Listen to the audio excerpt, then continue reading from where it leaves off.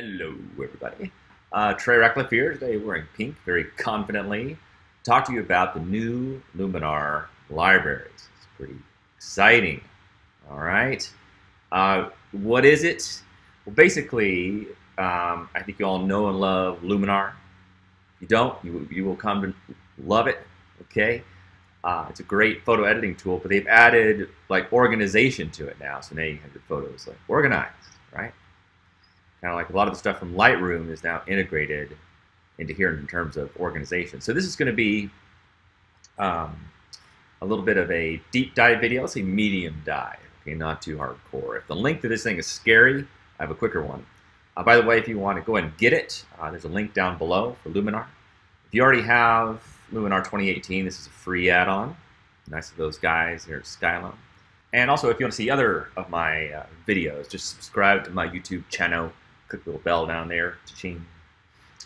Now, let me first talk about my favorite thing about this tool is that it is fast. Okay?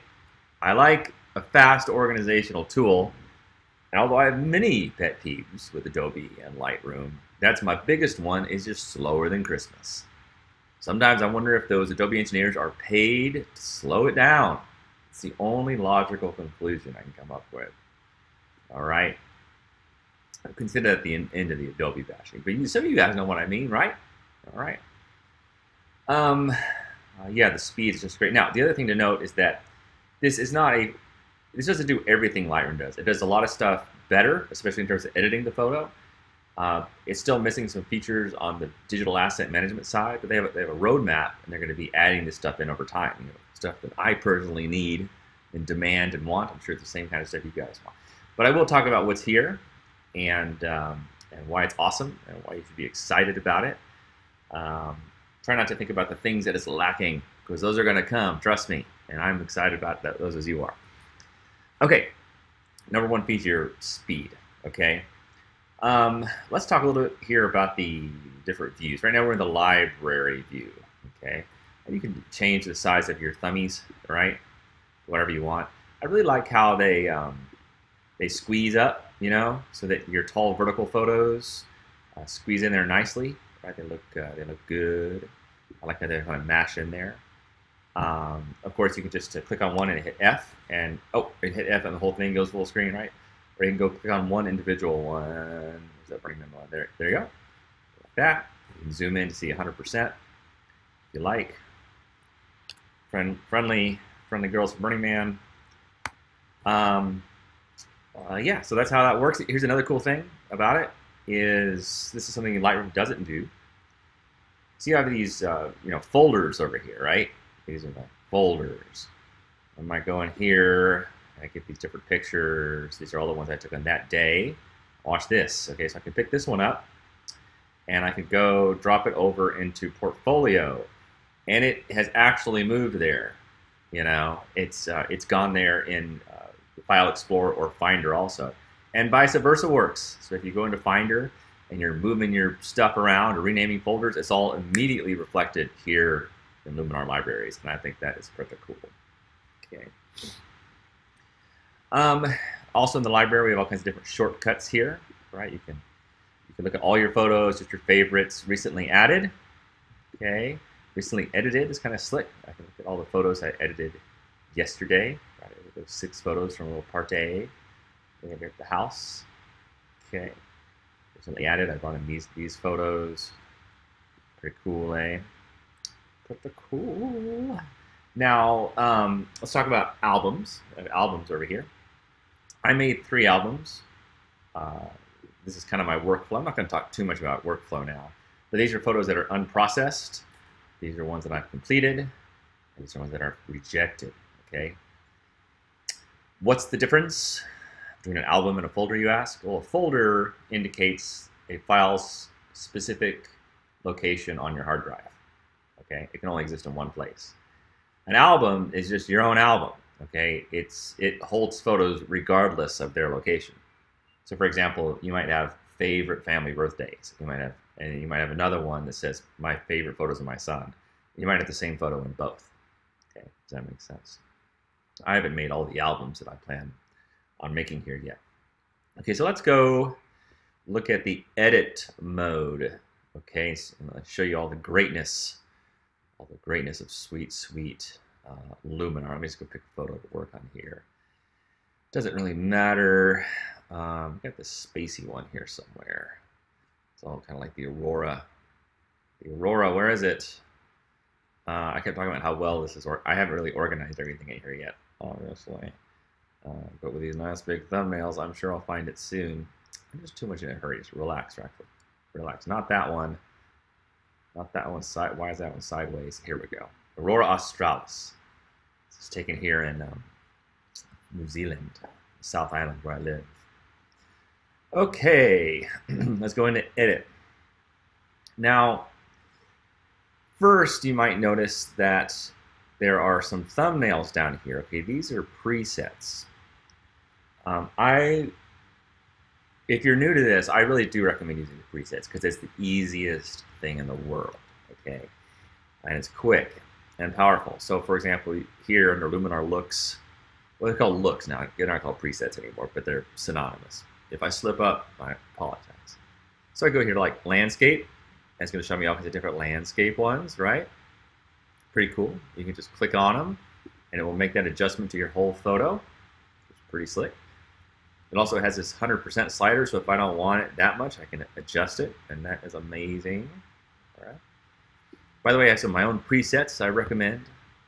A few, actually. This one's called Trey's Festival Presets. This is our newest one. Scroll through and see all of them. Excuse me.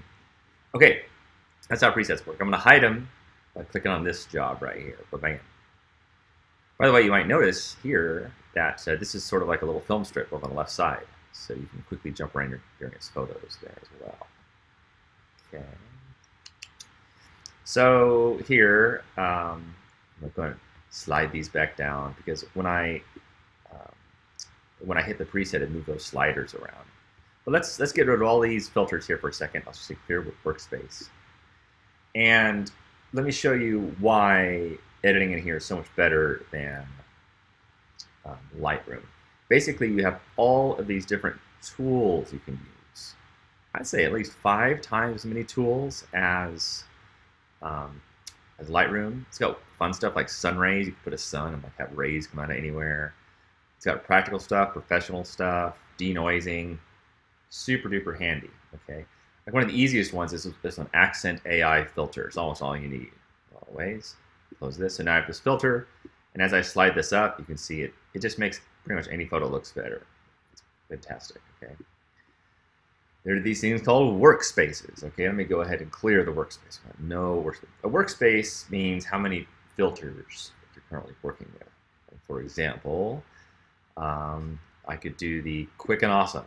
Just those 4 sliders for me, some basic ones. Or I could do professional. Okay, these are good things. You know them, you love them. Curves, hue, saturation, luminance, split toning, super powerful stuff. LUT, that's a new thing. All that jazz. Okay, so that's basically how edit mode, presets, and workspaces work. Okay, now, one thing to notice, or to note, or remember, is that this is all non-destructive kind of stuff, okay? So that means that all these adjustments, your raw file is still there, or your original JPEG or whatever, it's still there. And it maintains a full history on all this stuff, so that's quite nice. All right, so let's go ahead and make some adjustments to this one, and I'm going to show you how we could sync. So let me go here to Quick and Awesome. Let me just do a little bit of Accent AI filter, a little sky enhancer. Bam. Okay, not that much. But anyway, what I can do if I want to do it across a few different photos, so I can Command-click a few of these things, right-click, and then I can say sync adjustments like that, and then bam, it's synced across all of them, so we get that kind of cool look on each of them now. There we go. This one's a little overcooked for me, so I'm gonna dial it down there. Dial it down, Ratcliff. Calm it down. So yeah, you can sync stuff. Let me press G to go back to the grid view. That's one nice thing. It kind of has the same shortcut keys that you might be used to.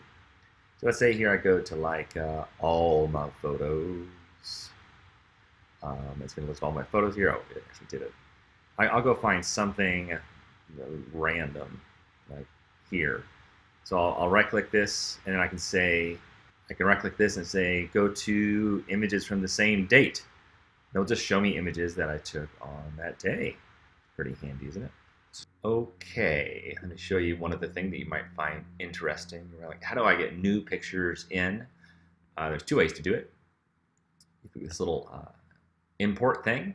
So you can import images into whichever one of these folders that you have going, okay?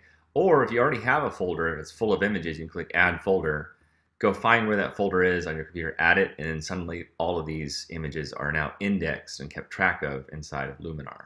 And of course, if you have images on an SD card or whatever, you say, I want to import images into wherever, here, and then you just go navigate and find your SD card, and then you would be good to go.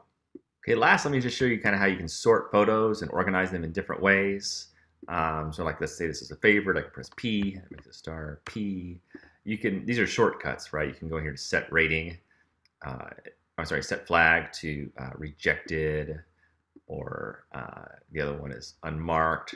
So that's a good way to go through and say like, oh, I kind of like this one, P, P. I don't really like that one. What was that? U? Was that rejection? I already forgot. Oh, it's a rejected X. Makes sense. But I think it is a little bit darker, right? Like this one, give it a P. So then you can go up here and you can just show my favorites. Okay, it'll just show the ones where you hit P on a little heart down there. See? You can also use star rankings, 1, 2, 3, 4, 5. What do I do? I can look at my rejected ones. Sorry, Charlie, you guys didn't make the cut. Yeah, so that's kind of how that works. It's a nice way to, you can color them, all that kind of stuff. You can rank them, of course, by color label or all, just the basic kind of organizational stuff. Okay.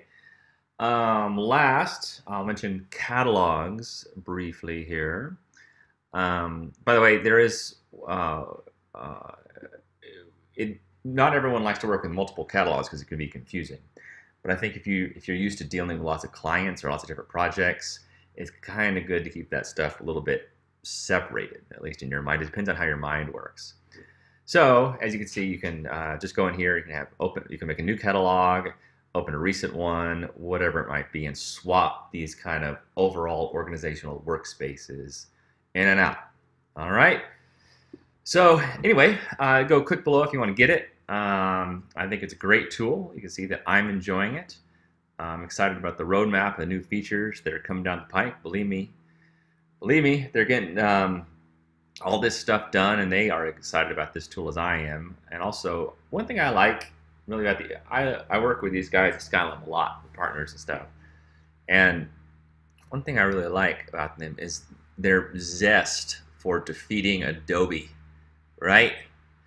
Because we really haven't had much of a competition for Lightroom in a long time. And I think competition is good for the marketplace. It's great.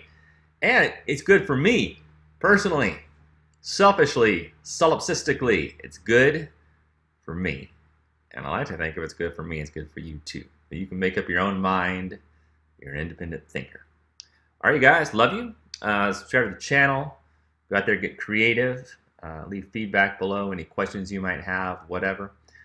We're starting to put some regular shows on my YouTube channel. I think every Tuesday and Thursday. We have new stuff coming out, so just subscribe, hit the bell, all that good stuff.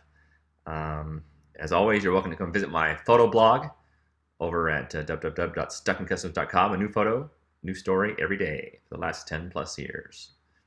A little gift to you. All right, guys, love you, and see you next time. Bye.